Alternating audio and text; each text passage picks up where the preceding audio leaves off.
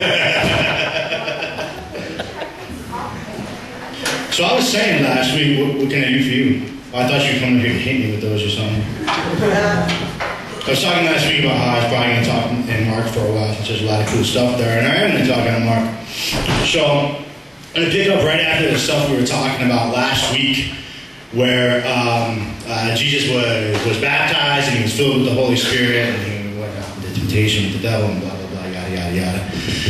Immediately after that, in the Gospel of Mark, the section says, now after John was put in prison, I have a cough drop in my mouth, that's why I sound this all funny. After John was put in prison, Jesus came to Galilee, preaching the gospel of the kingdom of God, and saying, the time is fulfilled, and the kingdom of God is at hand. Repent and believe in the gospel. So the central theme throughout basically the first 3 chapters of Mark is the theme of the authority of Jesus and the opposition that it provokes. And that idea of opposition that it provokes isn't always a good thing to understand. Like, there's never going to be a day that's going to come where people are going to like, oh, you're in the church, you're a Christian, we all respect you now, and everything's going to be easy. Nah, that's a dream, man. That's not this world. It's a life of struggle, it's a life of suffering, it's a life of unspeakable joy and unspeakable peace, but it's just not a cakewalk like that. It's not going to happen. So the opposition in the Gospel of Mark, it comes first from demons, and then it comes from religious leaders, which emphasizes exactly where the battle lines are drawn for the spiritual struggle that's ahead in Jesus' ministry and in our ministry, in our walk following him. So the first verse here, verse 14, now after John was put in prison, Jesus came to Galilee, preaching the gospel of the kingdom of God. The phrase gospel of the kingdom of God is not in the best Greek text. It doesn't take anything away from the kingdom of God. The kingdom of God was a central message that Jesus taught. He talked about it all the time, talks about it in the next verse. Just in this verse, that is just not what the Greek says. The Greek says the gospel of God. Most of you know gospel means good news, so it's talking about the good news of God. Now, for anyone that cares about such things, that is in the subjective genitive and the objective genitive at the same time in the Greek. So what that means for us is that God is both the source of the good news and the object of the good news. It means it's from God and it's about God. So why is it good news, man? The things that we've hit over and over and over again in the past couple months, these ideas of hope, of forgiveness, of restoration, of new life in Christ. Paul wrote in 2 Corinthians, in chapter 5, verse 17, he says, therefore, if anyone is in Christ, remember when we're going through Ephesians, that phrase in Christ was coming up all over the place, right? If anyone is in Christ, he is a new creation. The old things have passed away. Behold, all things have become new. And that new life in the Greek specifically mentions a new quality of life, and that the old things fall away where there wasn't that quality, where there wasn't purpose, where there wasn't meaning and there wasn't substance. And if you look back to the verse before that, in verse 16, he says, therefore from now on we regard no one according to the flesh. And he says, even though we have known Christ according to the flesh, yet now we know him thus no longer. What that means, according to the flesh, is talking about worldly systems, human thought processes. He's saying we don't look at people just based on outward appearance. We don't look at them just strictly with our physical human mind. And he said we looked at Christ at this way at one point. Paul was fiercely opposed to Christ at one point. And he said we looked at him with just this limited human understanding at one point, but we don't look at him like that anymore, and we don't look at people like that anymore. So this indicates that the principal area of change that goes on in us in this new life in Christ is one of attitude towards Christ and towards other people. So when we have our hearts and our minds filled with things from God, we're restructured, man, we're rewired, where the entire fabric of our life changes. Our thinking, our feeling, our will, our willingness, our desires, our actions. We're under new management, dude. And we have different priorities that come with this new life in Christ. Old priorities just fade away. Like my priority list in my life following Christ of ripping a bong and watching cartoons is pretty low on my priority list, man. It doesn't come up in my thoughts anymore. Without Christ, I wake up and I'm like, oh my gosh, bro, put on the Cartoon Network and let's smoke some weed, man. This is the best part of the day. Completely different priorities following Christ in my life. It's like the desire is just not there. I never made a conscious choice to stop smoking weed. Getting sober, leaving alcohol behind, leaving hard drugs behind was a very conscious choice, and it destroyed my life more than I could ever tell you. But stopping smoking weed, It was just something that one day I was like, I haven't smoked weed in like a year. It's just the desire wasn't there anymore. Different priorities, man. So back in Mark, Jesus says, don't smoke weed and watch cartoons. No. Jesus says, he says he's coming, he's preaching his gospel, his good news of God, and saying the time is fulfilled and the kingdom of God is at hand. Repent and believe in the gospel. So he says the time is fulfilled. Jesus evaluates and witnesses to God's action for our salvation, right? There's good news, there's new life, there's hope. He witnesses to that by saying the time is now. That sound familiar, Julie? He says the time is now. He doesn't say the time is tomorrow. He doesn't say the time is when work is less stressful. He doesn't say the time is when after your kids have gone to bed and things are a little bit calmer. He says the time is now, man. There is no waiting. It's this time.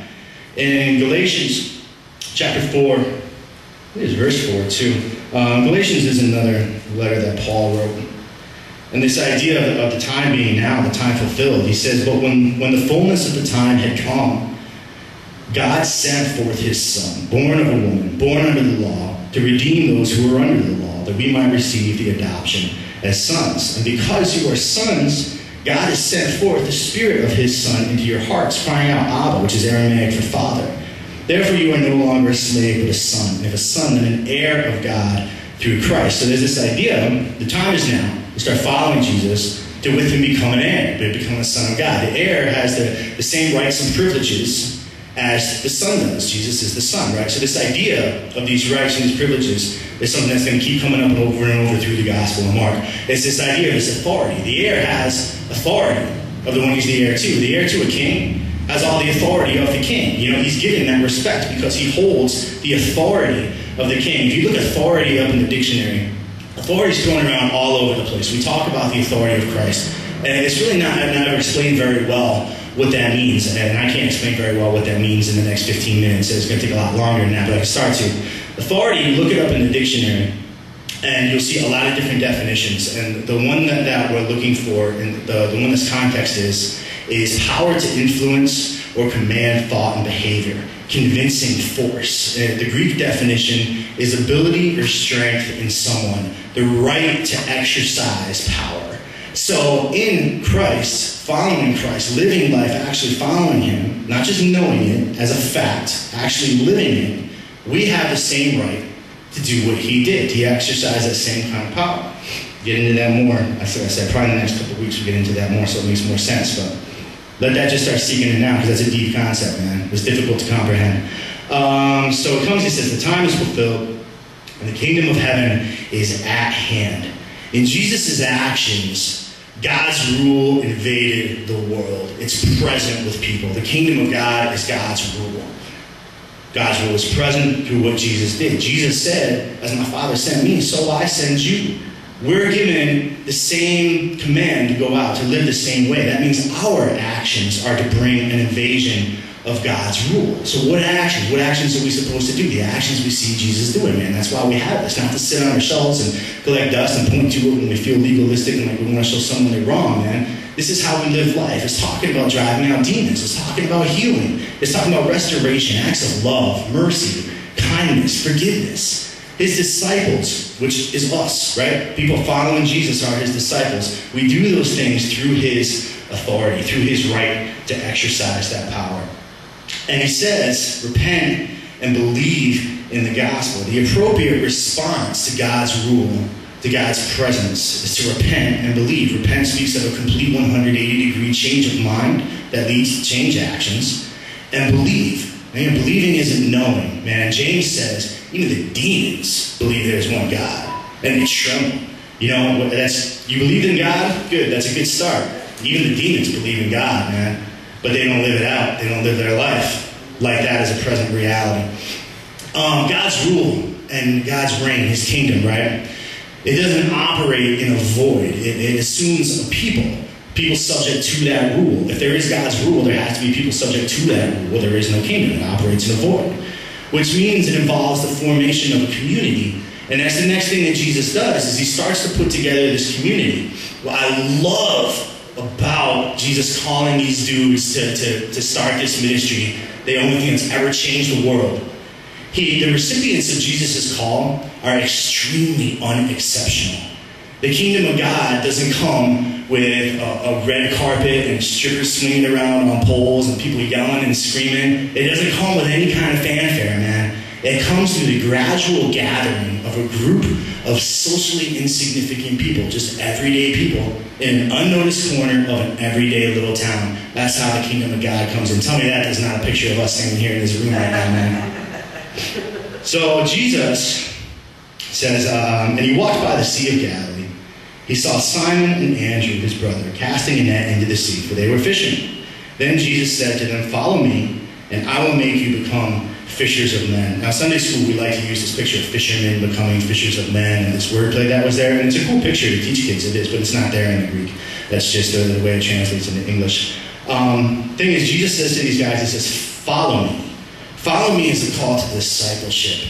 It's a relationship of loyalty to a master teacher, and it's completely against the common rabbi relationships, teacher relationship that was going on in the day. Students would go and seek out the teacher they wanted to follow, and that teacher would then decide if they were going to take them in, and then they would teach them the law, the Old Testament commandments, and they would legalistically, everything was about outward appearance. There was no change in the heart whatsoever. That was why Jesus had a problem with it. This is the teacher going out and saying, "Look, come with me, and I'm going to show you what's up. I'm going to show you what's real."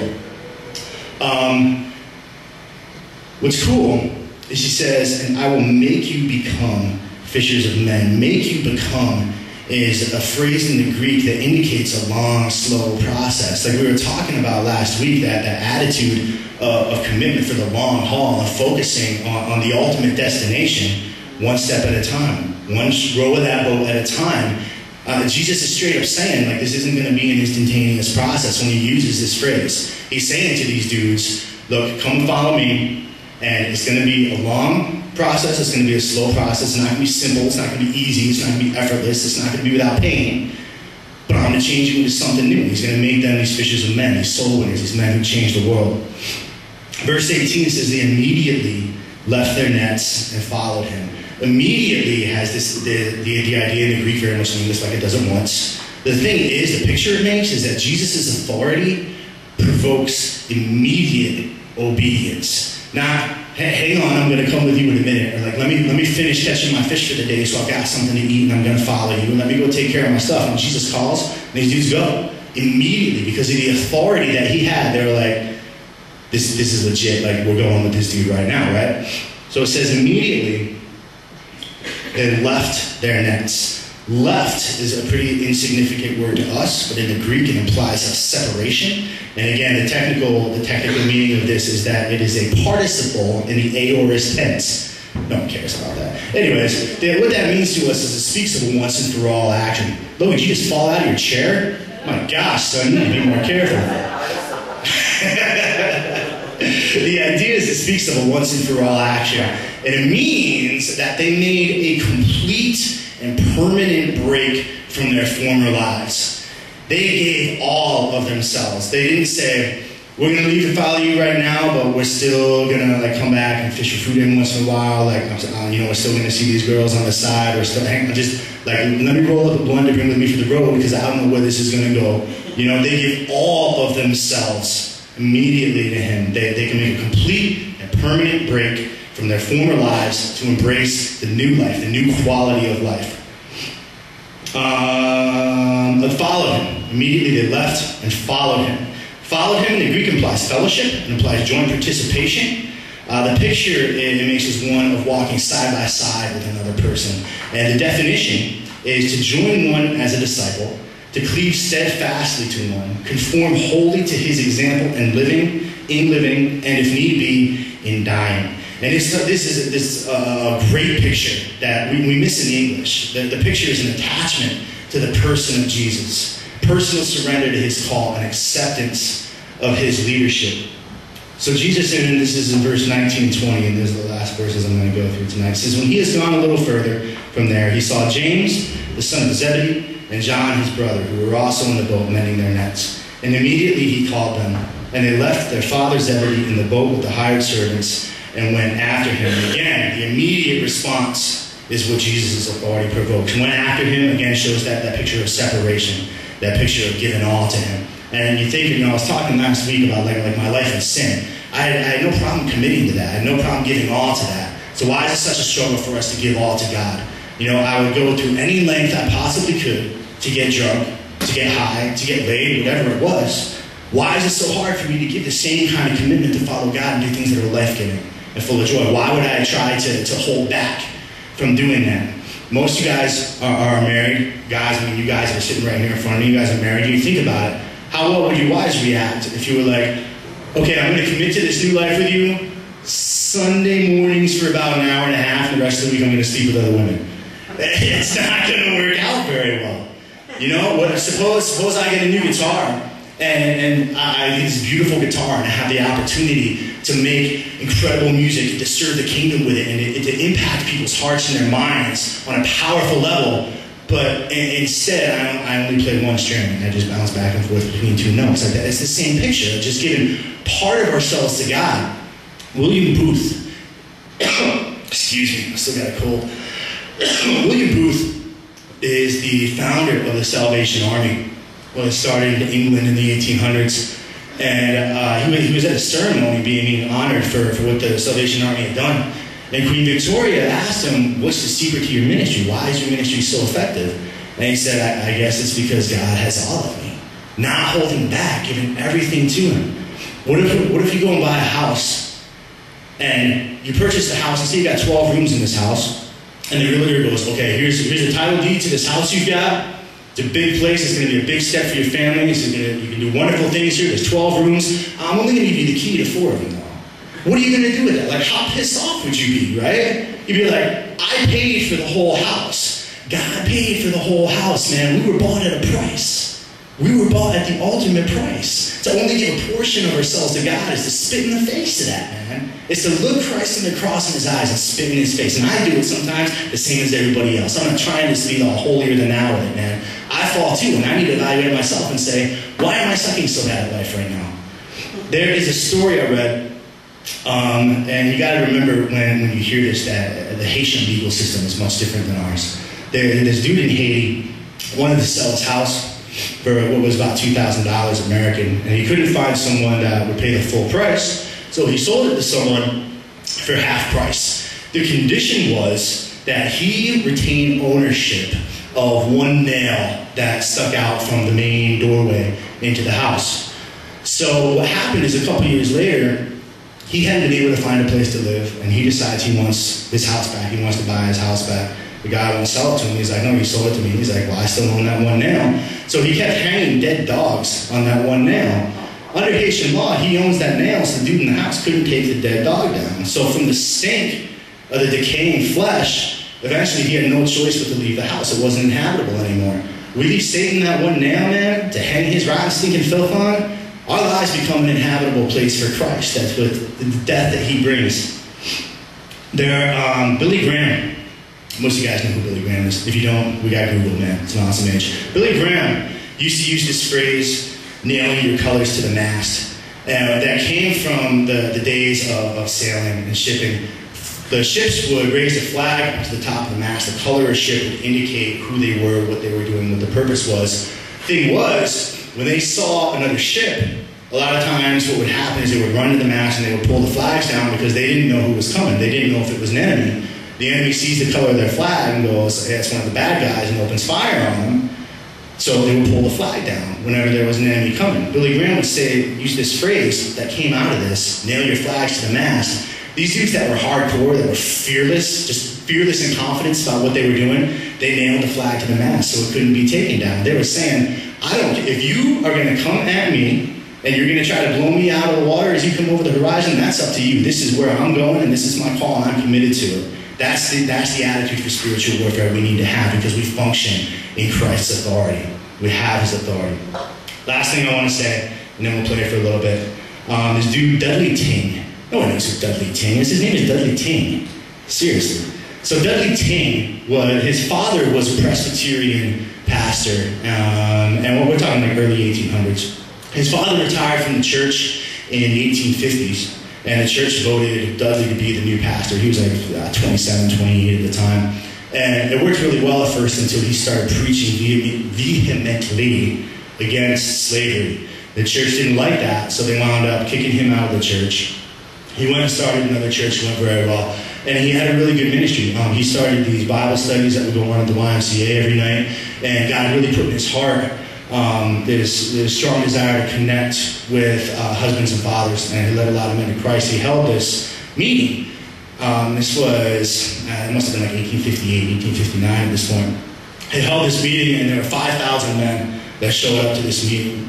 And he got up in front of them and he said, I would rather have my right arm ripped off at the trunk than to fail in my duty to give you God's word. And he preached to these guys, and 1,000 men came to Christ that day. So 2 weeks later, he's at a farm, and his shirt gets caught in a corn thresher and rips his right arm off, pretty close to the trunk, severed the artery. They managed to keep him alive for a couple days, but he knew he was dying. And his father came in and he said to his father, stand up for Jesus. No matter what comes, stand up for Jesus. And at his funeral, there was another pastor there who was so touched by the story that he wrote a poem which became the hymn, Stand Up for Jesus, which was the hymn I was talking about that I turned into a rock song we're going to play tonight, but I'm still too sick to sing tonight. But anyways, the idea of that full commitment, giving everything, no matter what the cost, because the cost has already been paid for me to have the life I have now, the love, the peace, the joy, fearless confidence. That price has been paid, so I owe God to give him everything. I'm going to wrap this up. You guys want to come back up, play a few more songs, and then we'll call it a night. I got to bail out of here really quick tonight because I got to get Logan back to Vigo, so I'm not ditching you guys when I load up gear and run out of here. But let's pray. Heavenly Father, Lord, I thank you for the price that you paid. Jesus, we don't take for granted the things that you've done for us. We don't take for granted the life that you lived. We embrace that calling to live the life that you lived, to go out as the Father sent you, to exercise your authority, to cast out demons, to heal the sick, to be an unshakable force of love and kindness and grace and forgiveness in a world that is everything but that. I pray that you'll shine the light into the darkness through us, God. In Jesus' name, amen.